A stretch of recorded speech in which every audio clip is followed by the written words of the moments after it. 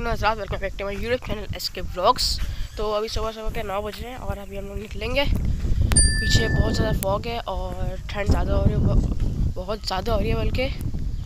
तो अभी हम लोग निकलेंगे, नाश्ता करेंगे। अभी यहाँ पे देख सकते हैं, एज यू कैन सी पूरी चारों तरफ फॉग है। तो उस तरफ दिखाता हूँ आप लोगों में, पूरी फॉग है यहाँ पे। आगे चलते हैं, आगे से दिखाता हूँ। बहुत ज़्यादा ठंड है, as you can see it's like freezing cold हुआ है।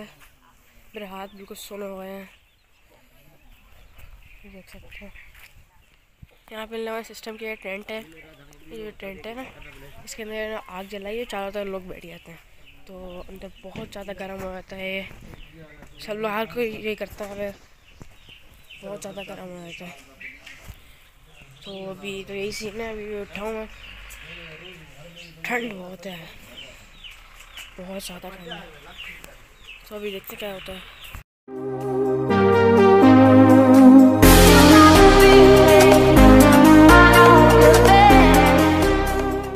अभी बस नाश्ता कर लिया है, टाइम 10-20 हो चुका है, अभी तक निकले नहीं हम लोग।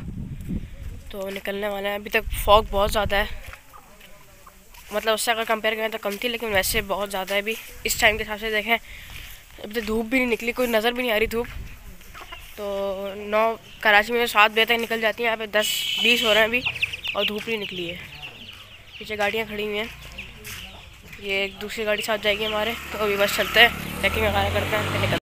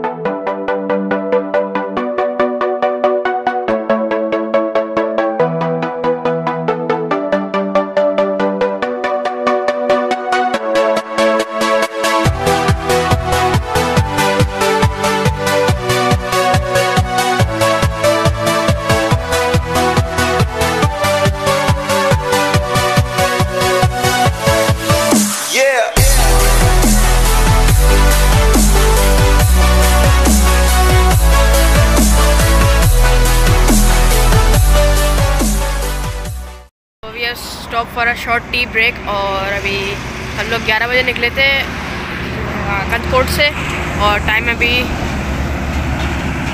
4:30 हो चुका, 4:40। तो अच्छी स्पीड मेंटेन कर रहे हैं माशाल्लाह से। अभी हैदराबाद कम से कम 2 घंटे रह गए हैं यहाँ से। तो 100-120 पे ये रोड की कंडीशन है, इतनी अच्छी नहीं है, लेकिन 100 तक आप जा सकते हैं।